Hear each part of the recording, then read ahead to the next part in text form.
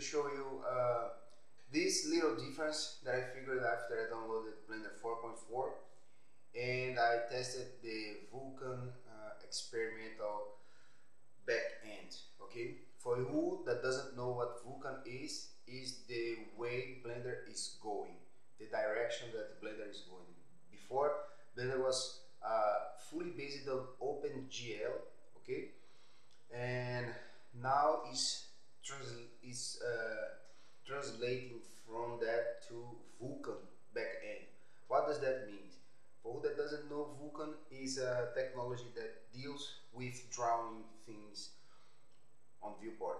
Okay, I'm not a technician, so I don't know the details that much, but I know that Unreal Engine uses that, and other tools use that as well, and that allows you to have way more objects on your viewport, less memory RAM, dealing with texture better, dealing with visualizing things on your viewport faster and having way better performance. Okay, and what is the point of this video?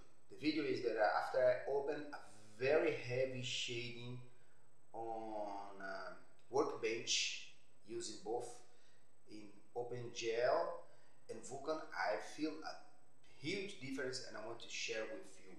And that makes me excited because I know that Blender is going to this direction and I can kind of imagine that in the future for painting tools and things like that. Okay, let me show you.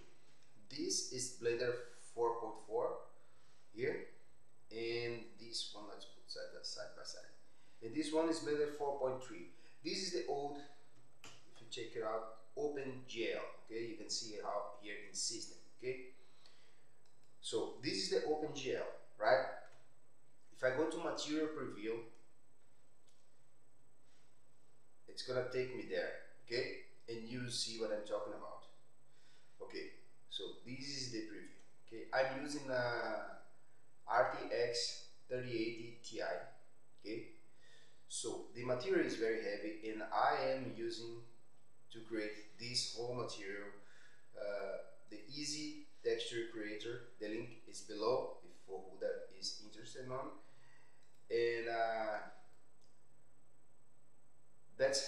that's how it looks. Okay, that's how you can move on your viewport. You can see the laggy, and you can see how it's kind of slow to compile the shaders, right? Sometimes you move it and then you compile the shaders. Okay, this is OpenGL, right? This is how it is in Blender 4.3. Okay, let's move on to Blender 4.4.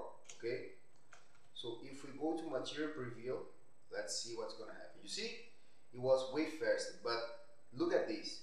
When you move around in your viewport, no laggy anymore at all. Look at this. You can go play around it. It's the same object, you see, the same material, no laggy at all, right? If we go previously OpenGL, Material Preview, you see, it's like I can't even understand how laggy is this compared to Vulkan. So that's brilliant, that's awesome, because it would allow us to paint and dealing with other things. Actually, let me do a quick test here. Okay, I have this paint mode here. I'm not gonna be using any paint color, just red. Okay, just for the sake of showing you guys what I'm talking about. Okay, this is okay now. It's Blender 4.3 because it's compiling the shader, but after it shows the shader, it becomes heavy. You will see that.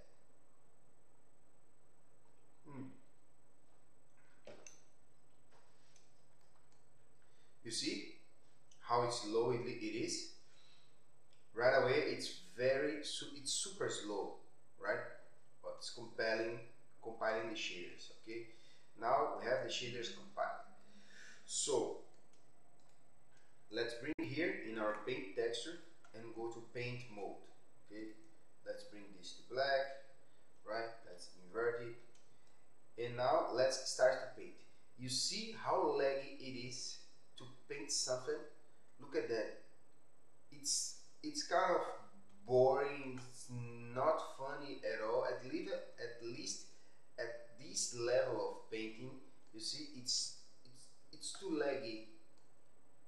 It's too laggy to paint it, and the reason is because it's taking in account the whole shader, including the normals, right?